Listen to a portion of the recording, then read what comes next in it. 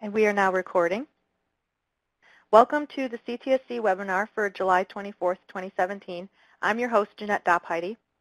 CTSC is the NSF Cybersecurity Center of Excellence, and these webinars are part of its mission to deliver high-quality, actionable guidance regarding cybersecurity to the NSF community.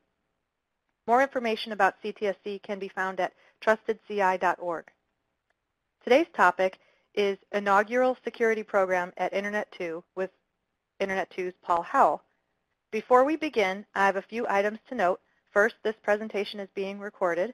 Second, participants are welcome to ask questions during the session using the chat box in the Adobe Connect window, just like we did earlier. And we will accept questions after the presentation as well. And with that, I will hand off the microphone to Paul Howell. Welcome. Hello, everyone, and thank you for giving me a chance to present to you this morning. Thank you. Let me do the, I went to the next slide, so clearly Jeanette's tutelage of me on how to operate Adobe Connect was successful.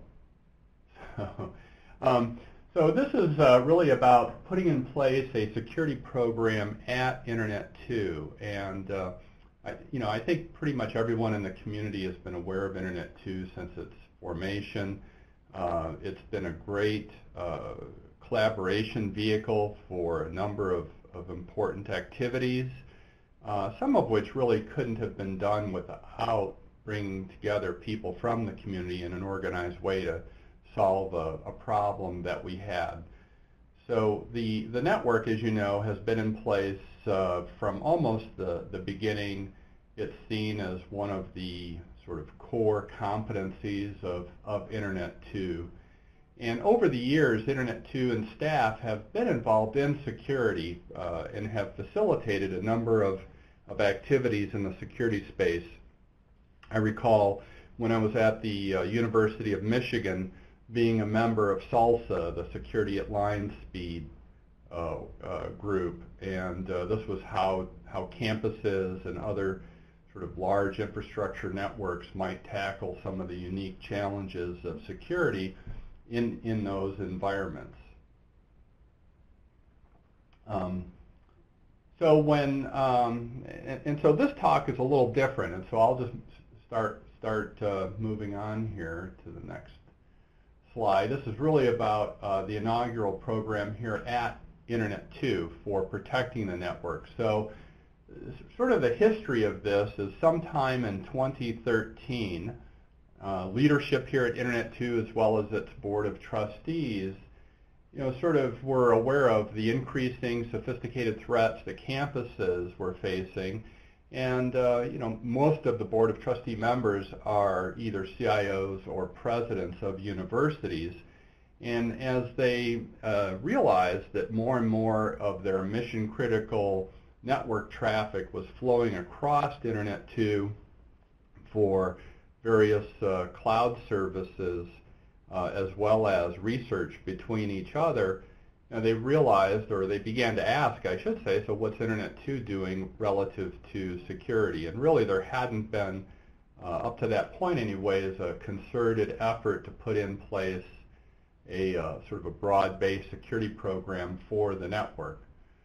So the idea was that they would establish a role that would essentially evaluate the security posture, present to leadership some of the recommendations from sort of a best common practice mindset, and then with leadership's blessing, go forward.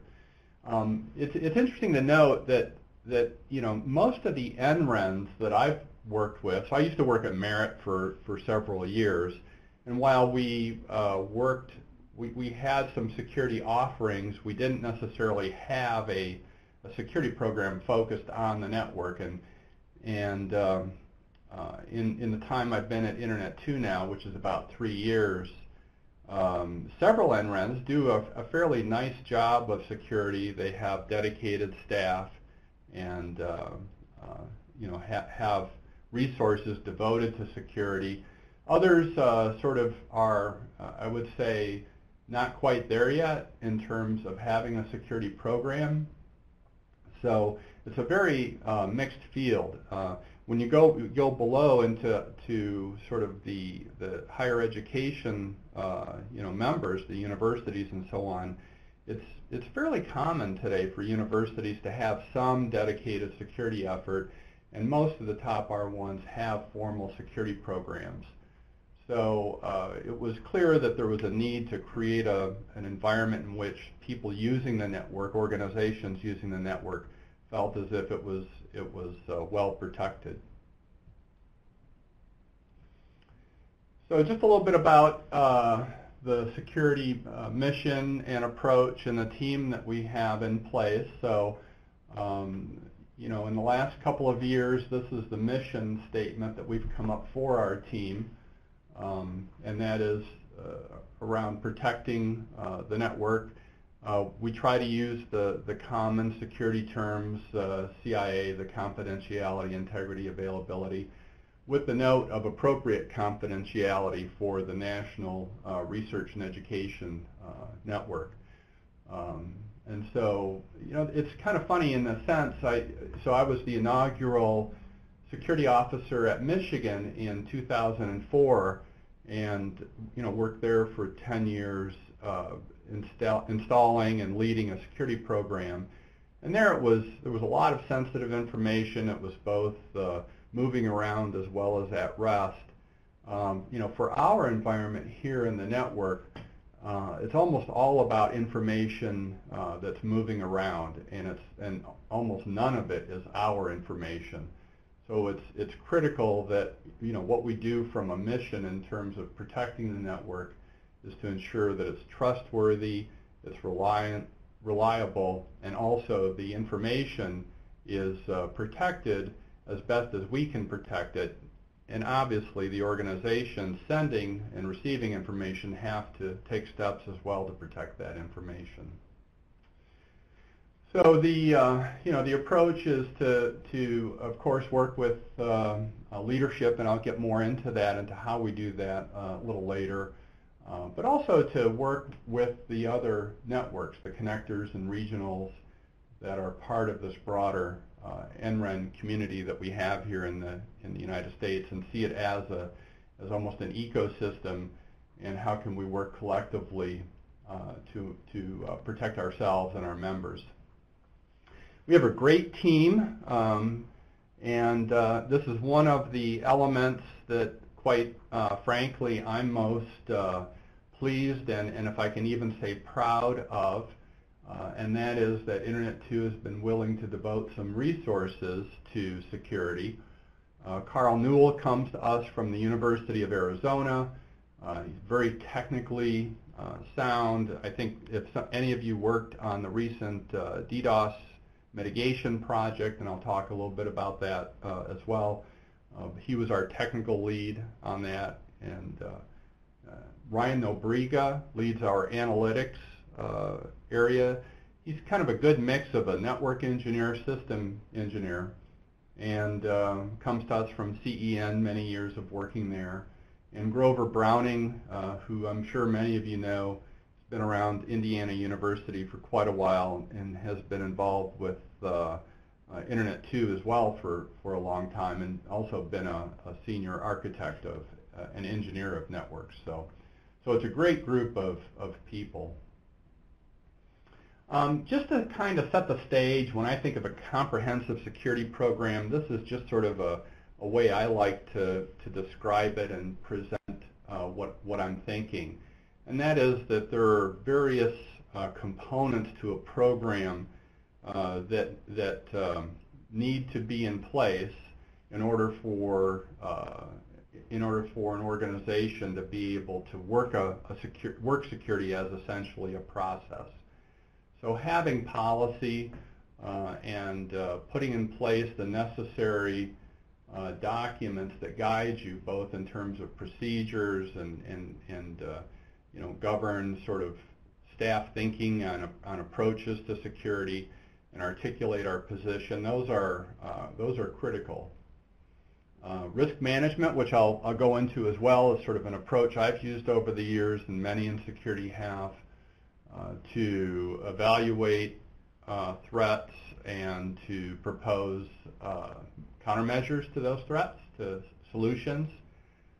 Incident management, something that we all have to do, and in fact I've even got a little example of an incident that we encountered recently in our network, but it was good to have incident management procedures in place because it gave us a chance to work through an incident, albeit a very minor one. And then there's sort of the technical security component of security, which I think a lot of people think of as primarily what security does. These are the firewalls, the two-factor authentication, intrusion detection, those sorts of things, and that's important. Some of those things the security team doesn't actually operate. We may rely on other operational teams to run those systems, but then there are some things that we do operate. And then education and awareness activities, and I'll touch on that a little bit as well in terms of what we've done. So here's a security program maturity model that's borrowed essentially from Gartner that also others have used over the years, that I think is sort of indicative of how you think about moving from one stage of a security program, say, to the next stage, and what might be in front of you in terms of what you're aiming for. Clearly, when I began at Internet2 3 years ago, it was, at least from a network services standpoint, was clearly at level 1 initial. There was some initial awareness from executives. They knew that security was an issue. They weren't sure just what risks there were. They weren't sure what was actually being done around protecting the network. There were no security policies at that time, and there was no real visibility into risks. So very little was known. It was very much at a technical level. So with my role and with the performance of a broad-based security risk assessment, the results of that, which I'll discuss later as well, talking about the improvements that we made, we've been able to sort of move over this 3-year period to more of a beginning level 3 defined. So we've sort of transitioned or are transitioning from level 2 developing, where we have policy, we have a charter, we've assessed our current state, we have a program initiated, to a point now where we're doing annual risk assessments. We have closed most of the critical gaps, and there's a couple gaps that we're still working on, and I'll discuss those as well. But we have procedures defined and so on.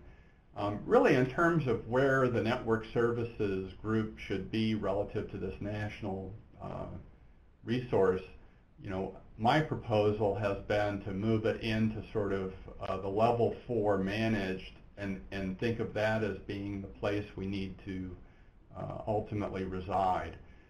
The kind of effort and resource and work it's going to take to continue to optimize the program doesn't really fit the mission of Internet2. And so it's clear that we want to have some lines of business engaged in security. We want to have executive level reporting and some effective metrics. And I think that's probably good enough for where Internet2 is going to end up.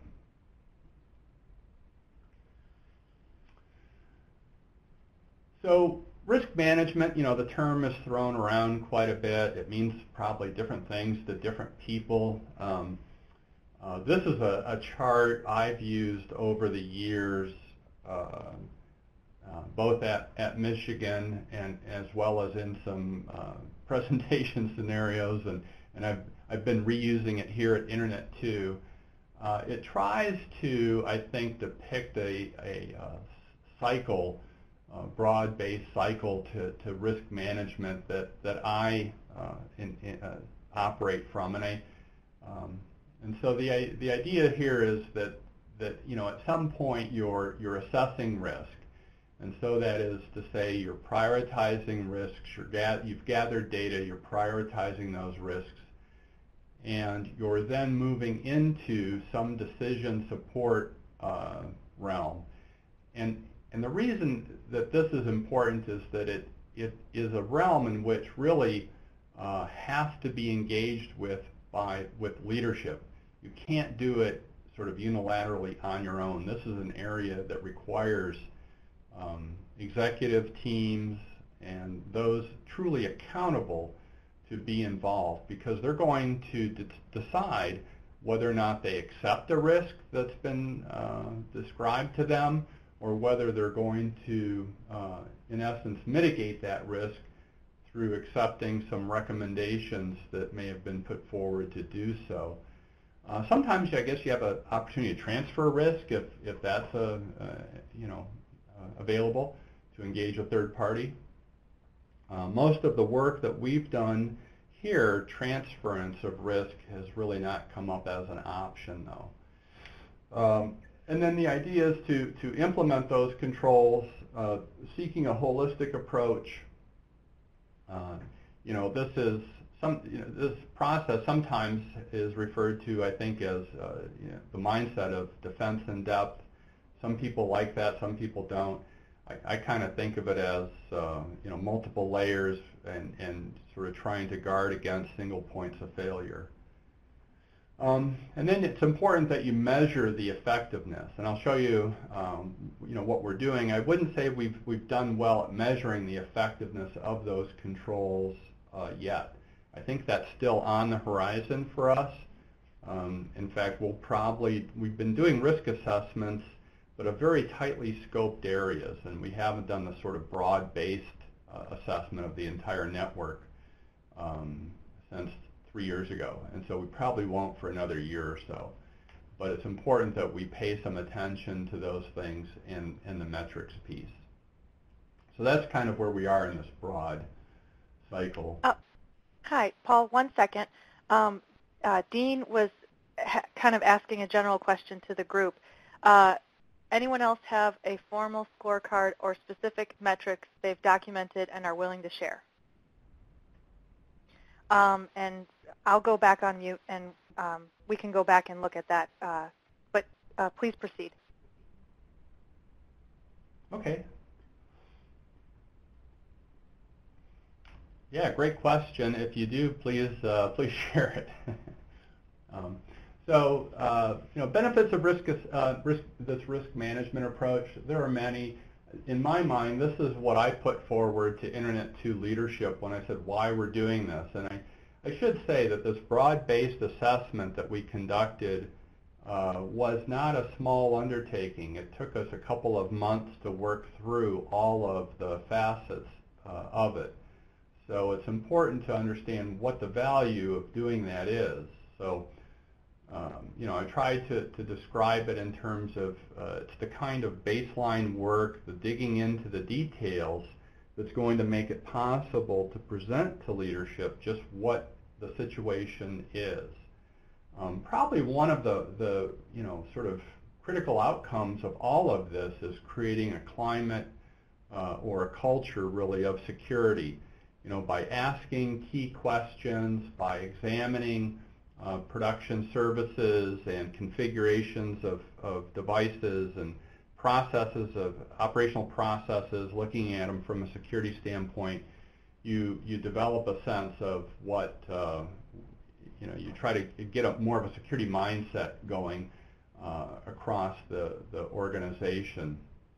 Internet2 doesn't have a lot of regulatory compliance issues, but certainly risk assessments are useful for that.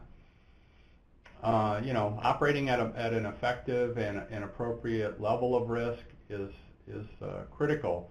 And being able to sort of move the organization to a more proactive risk posture so that you're looking at your investments in security, you can measure where you're having some impact, and hopefully security incidents themselves are fairly minor and well managed. So the assessment that I like to use, and this is not something unique to me. I think I've been a longtime EDUCAUSE member, and within some of the security circles in EDUCAUSE, these are common approaches for risk assessments by those universities doing them. But the idea is we used a control catalog referred to as NIST 853. It had about 268 questions, and it was that going through that control catalog that took the most time for us. We also did, though, technical interviews of various network and system engineers working on the network. These control questions don't touch on every facet of a technology, and so it was important to do some additional uncovering of how things are operated. And then we looked at logs, policies, we visited co-location sites, and met with different groups, both Level 3 and Internet2 NOCs.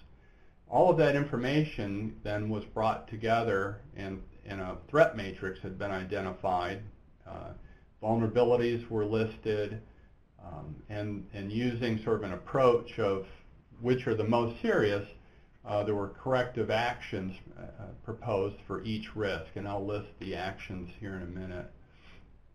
And as I say, that went to leadership here for decisions, and then we began implementation of those improvements. Just a quick note, when I work with security teams that are fairly junior, I suppose, or almost inexperienced with this process or with a risk assessment approach, they seem to stumble on presenting findings to leadership. It's not a science for sure, but it is important, and it's more art. It's a way of describing risk, because really most of the improvements required have a resource ask that come with them. So it's important for directors, CEOs in the case of Internet2, the Board of Trustees, to be able to approve those resource requests. So the assessment, I began in July of 14. The assessment was completed in February of 15. And that included several draft cycles where we cycled drafts of the report to various operational teams for comment. I didn't list that here, but that's often a critical element, is to make sure that operational teams that are running the environment that's being assessed understand what the assessment says before you take it forward to other groups. Now, they may not agree with everything, and in fact, I'll be perfectly candid. In our case, they didn't agree with everything, but that's okay. They don't have to, and so. But it was good that they understood what was going to be said. These kinds of initial assessments oftentimes find gaps, and this was no different. So there were a number of gaps in the environment, and that's really just stems from the fact that there really hadn't been a broad-based, holistic look at the environment to see, what lined up and what didn't. So the improvements fell basically into two categories: short-term, which we thought were relatively urgent, and then longer-term, which had to do with either establishing the foundations of the program, or there were major projects that depended on the short-term improvements being completed. So one of the things we sort of immediately ran into was, and this was just how our network operations center was organized. They had people assigned. They had assigned administrative rights to people that weren't working on our network, just in case they were needed to, through some vacation or sickness, or someone else who was a regular staff person working on the network. If that person was unavailable, then someone else in the group could just jump in. But of course, all those administrative privileges meant then that there were more people who were potential victims of phishing and all the other bad things that can happen. So we were able to reduce the number significantly down to under 30 that would actually have read-write access to the network, and then put in place some emergency provisioning process. Like many networks in higher ed, the notion of a jump host used to access devices in the network was in place here. That jump host relied upon two-factor, but the devices themselves that were being logged into did not. And this was probably one of the more contentious areas with operations engineers. They felt that the network itself was then protected by two-factor. Yet, when you see attacks that are successful, if there's an initial perimeter that's breached, being able to move laterally within a network by an attacker, if that's easy, it'll certainly happen. And so our view was that if an attacker was able to get into a router, they could get to any other routers, switches, controllers, whatever, because those were just reusable passwords. So we overcame that, and we put in two-factor on all the routers and switches and everything. We ran into a situation where there was some operationally sensitive information that was publicized by Internet2. So as near as I can tell, within the higher ed community, most NRENs don't publish internal operating information to the degree that Internet2 does. And so I'm referring to things like looking glass kinds of views into a network. Internet2 provided both router proxy and something else referred to as visible network, and those exposed far more information than any of the regional networks I've seen, or even other global NRENs. That information was really, we viewed it as targeting information. So these were IP addresses of various infrastructure, such as AAA servers used to support the network. And we just didn't see a need to have those published. It might give an attacker some opportunity to target those devices. So those were redacted, and we, in doing so, we worked with a community group of network engineers throughout the regionals to make sure that we weren't removing anything that would truly be needed. One of the things that I thought was really fascinating was the fact that in-band management was being performed in-band with the data itself that the network was passing. And clearly from a security standpoint, if you're trying to protect an environment, one of the standard tools you have is to segment the network that environment utilizes. And I know that we've all been there with various systems that deal with credit cards or other sensitive information. You create out-of-band networks, or essentially segmented networks, for those areas. This is sort of the famous DMZ concept. So we proposed more of an out-of-band management network that would have access to the entire management plane for us and all of our telemetry, so that we could control those assets perhaps more appropriately. The security team I mentioned, and then just developing operational capabilities. One of the things we ran into quickly was that all the devices generated syslog, volumes of syslog, and the syslogs were being analyzed for operational faults, but they weren't. There was no post-processing or automated processing for security events. So here at Internet2, we set up a Splunk environment and started getting a copy of syslog from our devices and started looking at those for security purposes. And I'll show you, there's a little incident coming up here that utilizes some of that data. So we put in place a quarterly procedure to review the ACLs, or firewall filters, for our in-band management, at least until the management network is in place. those ACLs had grown stale.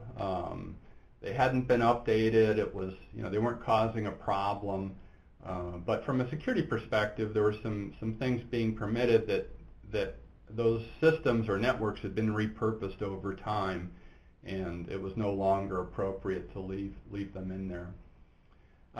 We began credential scanning. So this was one of the things that for people doing vulnerability scanning for years, you would typically just run a network scanner. It would connect to a service and tell you if it's vulnerable.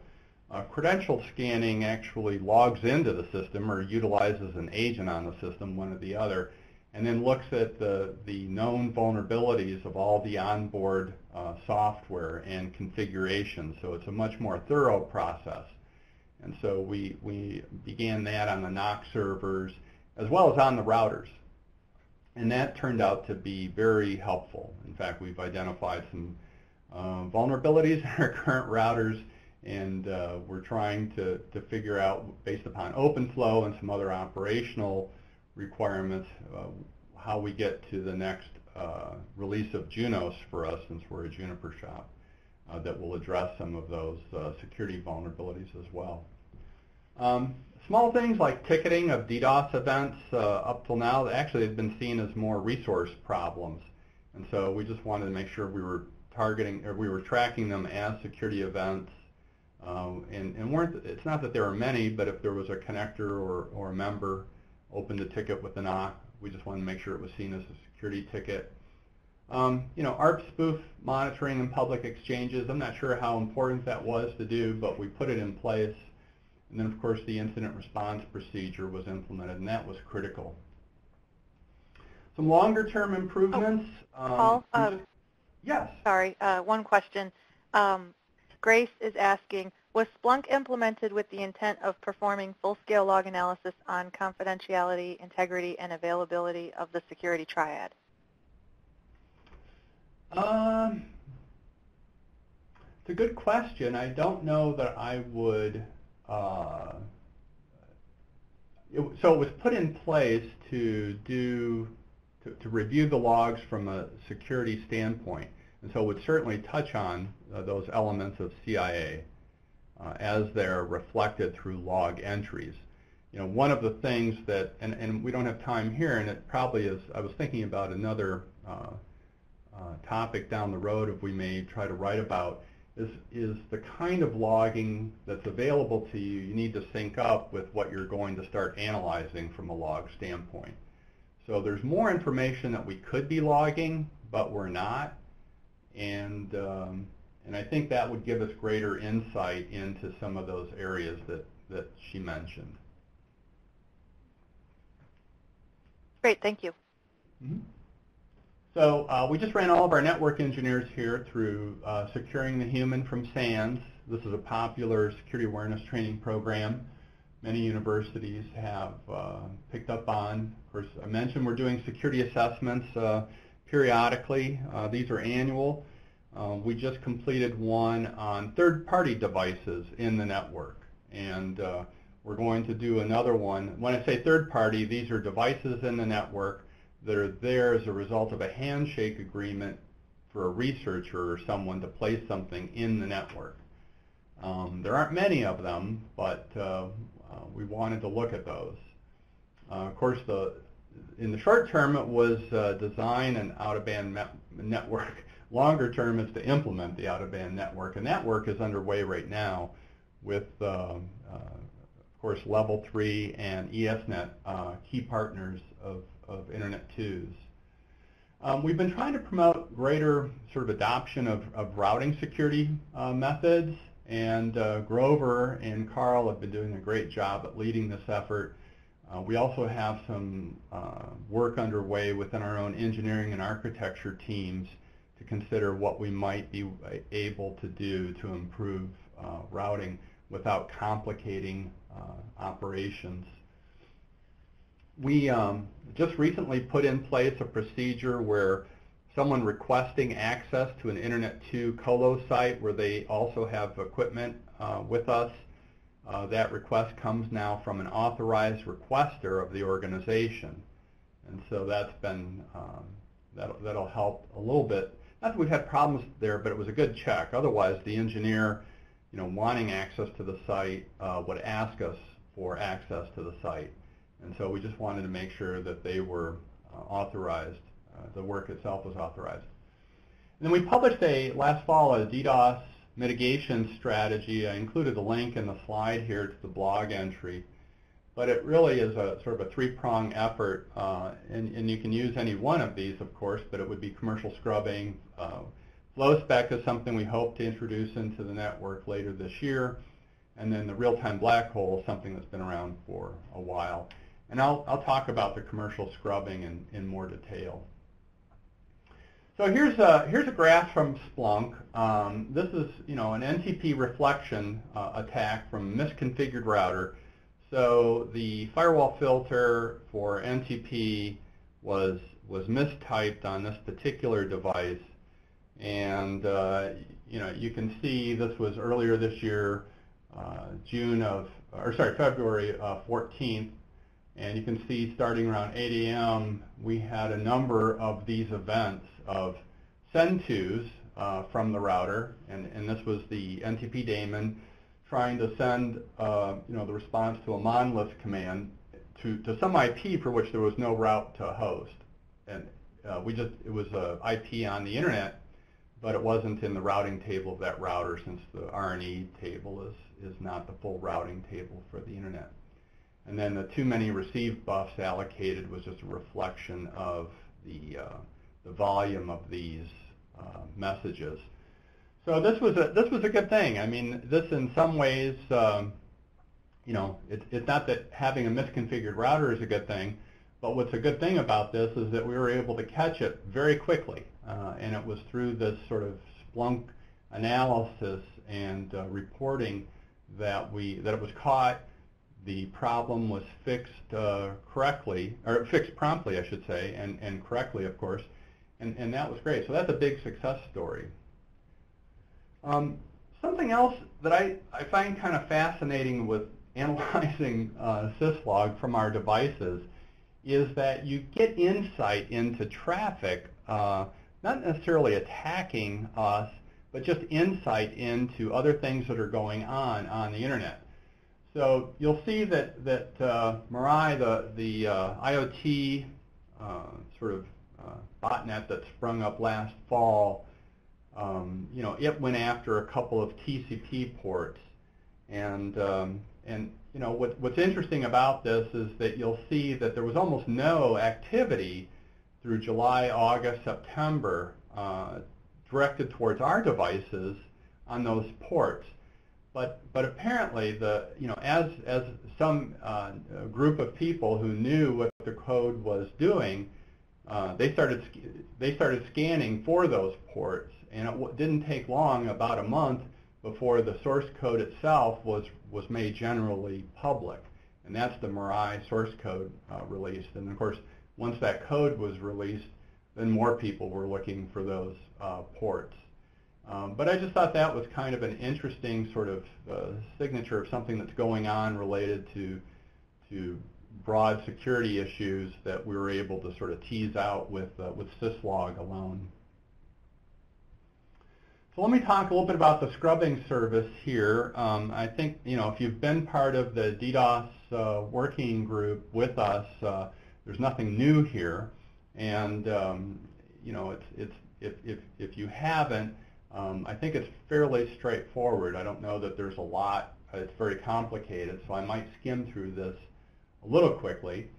But the idea was that we wanted to have a volumetric scrubbing service to deal with DDoS attacks in the network. And we were hearing this primarily from members and connectors. There was this broad call of what can we do, and so we worked for about a year with a working group of approximately 100 people to develop an approach. And that approach involved realizing that Internet2 itself doesn't want to run a scrubbing center, and if there was a way to leverage a cloud-based scrubbing center, that would be the fastest way to get something going and would probably offer the highest value for people subscribing or members subscribing to it. So the idea here was really to find a service that would see us as a service provider and allow us to direct to them attack traffic to a member or number of members that was originating on any network. So this would protect, say, a campus from both commodity as well as R&E traffic, and then we would carry the clean traffic back across the Internet2 network to the site being attacked. And so the scrubbing service is sort of structured this way. It covers both v4, v6. And this is really what, coming at this from a service provider standpoint is what's key, is that it covers an unlimited number of addresses. So there's no limit on prefixes. I don't know if you've looked at vendors in this space, but for cloud vendors in particular, they want to charge you based on how many prefixes that they're going to protect for you. So this was key. And then we're using a layer 3 VPN to return the clean traffic. And really the signaling for the scrubbing service is done via BGP. And the provider ZenEdge has a SOC, and if you come under attack, you signal that you want them to take over a particular prefix. They'll announce a more specific prefix covering the range being attacked, and you can gain access to their SOC facilities and monitor the attack, get statistics, and so on from them. The way we're structuring it right now, and this is coming on board really this month, is we're going to have connections in both Ashburn and Los Angeles. Subscribers will have access to the SOC in a portal. And one of the unique features of our environment is that we sort of have this additional notion of a tenant, that is to say an organization behind a subscriber. And the reason why this is important is if you think of, say, I'm most familiar with Michigan because I'm still in Michigan, but if you think about Merit being a regional network and, say, the University of Michigan being behind Merit, it might be the case that Merit wants to be a subscriber, but U of M says, hey, we're big enough, we want to have our own access to the SOC, and we want to have the clean traffic, our clean traffic returned directly to us. They can sign up as a tenant and be behind Merit. And so there's a business structure that allows that to occur. The way this would generally work if it was just commodity traffic is you have on the left-hand side a commodity internet. You have a scrubbing center up at the top. And when the subscriber or tenant, that is, come under attack, all of the commodity traffic would be directed to the scrubbing center for ZenEdge. And then the clean traffic would come back on the right through Internet2 to either the subscriber or the tenant. And this is kind of I should mention that this was something that we really had to have in place. Couldn't just protect against attacks within the R&E network alone. We really wanted to have something that would defend against these sort of commodity attacks, because that's mostly where they're occurring from.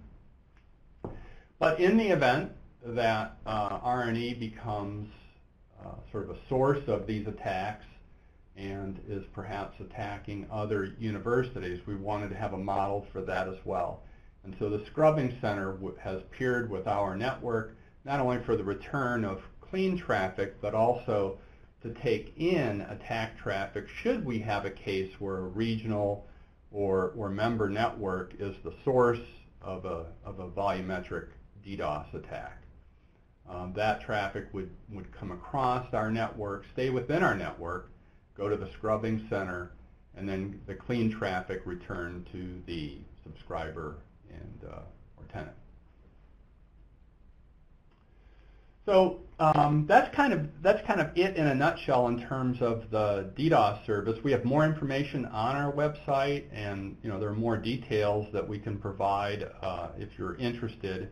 But this really isn't. It's trying to give more of a description of how it worked as opposed to sort of a pitch of how much it costs or how you get signed up or anything. So the thing I'm really pleased with here in my short tenure at Internet2 is that the leadership is committed to appropriately protecting the network. We don't see security as some goal that everything has to be locked down. On the other hand, there's an acknowledgement that some changes have to be made in this sort of time we find ourselves in. The improvements themselves have been a high priority when balanced against other work, and there's no shortage of other work, as you can imagine. So sometimes finding the right mix of efforts is a struggle, but by and large the security improvements have been making good progress. And so we're hoping that when we're all done, the network will be in a better place, and that leadership will have felt as if they've had a chance to turn some knobs and get the security posture to a place that they feel comfortable with. And so with that, I think we have a few minutes for questions. Yep. So those of you in the audience, please start typing. And while you guys are typing, I'll just go over a couple of details. Number one, please take our survey. We like to track your interest in these programs. We like to track topics that you would like to hear more about or presenters. So please use the survey to give us some feedback about that. And then also, let me just talk about next month's webinar. Our next webinar is August 28th at 11 a.m. and the topic is improving the security and usability of two-factor authentication for cyber infrastructure with Nitesh Saxena and Stanislav Urecki. And I will be sending out notifications to register for that webinar in a couple of weeks. And it looks like we have our first question here from Chester. Should Internet2 be inline through a university's border firewall? Should I2 be inline? Do you mean should Internet2's DMARC with the university be behind a border firewall? If that's what you mean, I think that's a choice that a university can make. I guess from my standpoint, Internet2 still sees itself as a transit network. And one of the things that we do is transit traffic that comes onto our network that we do not believe is malicious. And we are not actively, I suppose, trying to identify and separate malicious from non-malicious traffic. So I will say to you that a fair amount of traffic that crosses our network that's intended for campuses, I don't believe is necessarily associated with RNE or the traditional peering service, commercial peering service that we established. So if my sense is that it would probably not be wise to drop an Internet2 connection behind a border firewall, assuming that you have a clean pipe service that only has legit traffic on it.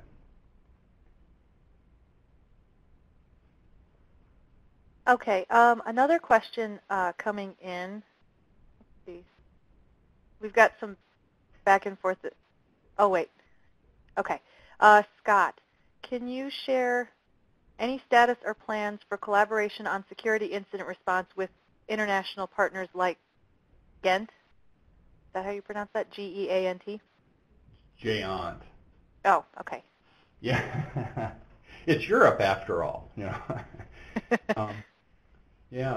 So actually, yeah, we are. There's a global CEO forum that Internet2 participates in, and within that group of global NRENs, there's a security working group, which I'm a member of, and Jayant is also a member, NordUnet, SurfNet, and I apologize, I don't know all of the others offhand. There's someone from South Africa, Australia, Germany, Brazil, Spain. Anyways, you get the idea.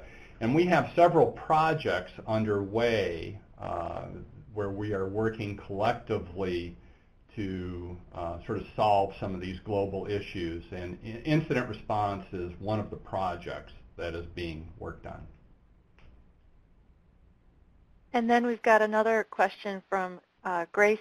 DDoS is one of the many threats in securing RNE. The scrubbing component seeks to address availability. How different or similar from a local secure space is this solution of volumetric magnitude?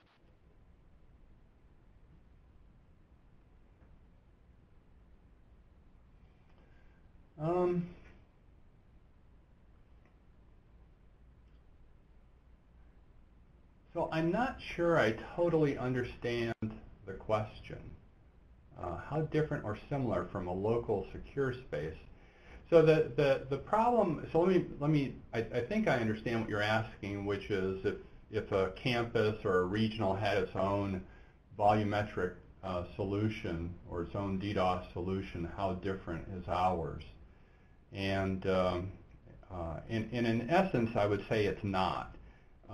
We wanted to work closely with organizations that had already invested in scrubbing solutions. And by the way, we didn't find too many schools or regionals that had purchased cloud scrubbing solutions, but we did find a number that had purchased appliances. And we wanted to ensure that what we were doing complemented those deployments. We didn't want to render those ineffective.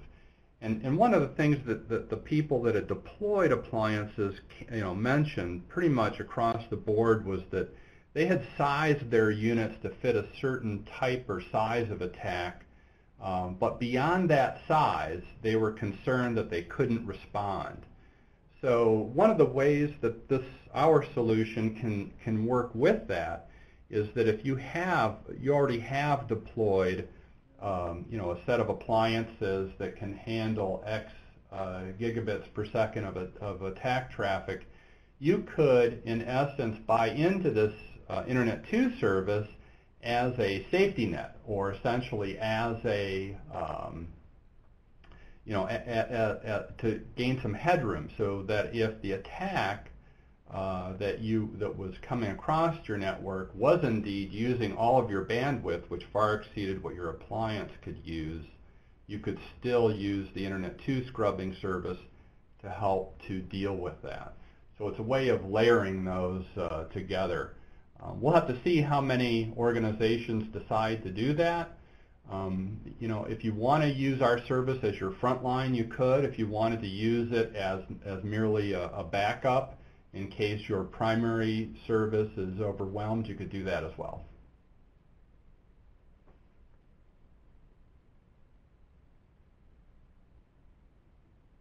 I hope that answers the question.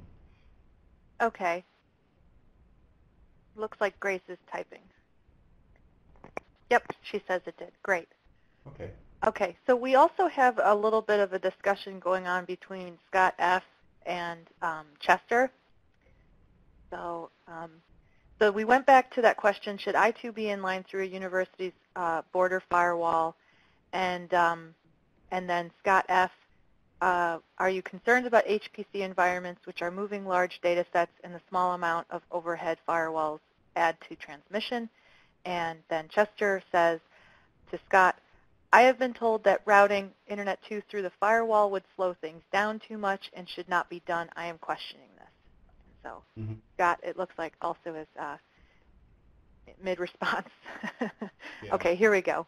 I hear that a lot from high-performance computing-related researchers and staff. It all comes down to architecture. I think most universities route everything through the border firewall and put some form of data transfer node on the outside. Yeah, I think there was an earlier presentation that Michael Sinatra from ESNet gave a little while back on secure DMZ, And so that may be the kind of answer here, is that when you have these science areas for which throughput, low latency, high bandwidth, those are key factors. Those can still write across the I2 network without any problem, but the point of gateways and choke points and security architecture at a campus level potentially interfering with those, that's a valid concern. And so I would just point you at least to that science DMZ notion, and ESNet has published quite a bit on their site. I'm sure most of you are familiar with it if you've looked, on how to architect something, and see science DMZ as more of a security architecture and a way to apply appropriate controls to just another segmented network. Yes, and thank you for that plug.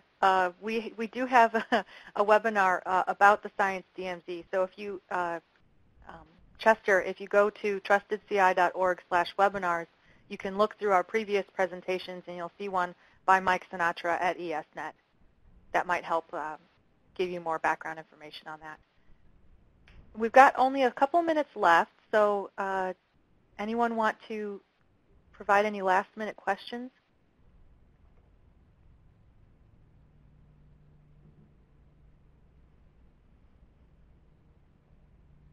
While people are typing, I just really want to thank you, Paul, for providing this presentation to us, and we really appreciate the community that we're building in order to make everyone's systems more secure. Just one last reminder to everyone who's attending, please fill out the survey. And if you have any questions, Paul, do you mind if we share some contact info if people have follow-up questions about this presentation? Not at all. I'm happy to talk about it more, and I want to thank all of you for taking the time to attend today, and I really appreciate the opportunity to get in front of you. I think these are important topics, and I think this all works better when we see it as a team effort. So I'm excited to work with people. Thank you. Thank you very much. Well, I think with that, I just want to wrap things up and just say thanks again. And for those of you who are attending, the next webinar is on the 28th. Be on the lookout for that. I will be sending out an email with the YouTube link to watch this video. It takes a little bit of time to get the slides archived, but once they are archived, I put them right up on our website. So if you have any questions about that, just check back at the site. And with that, I will stop recording.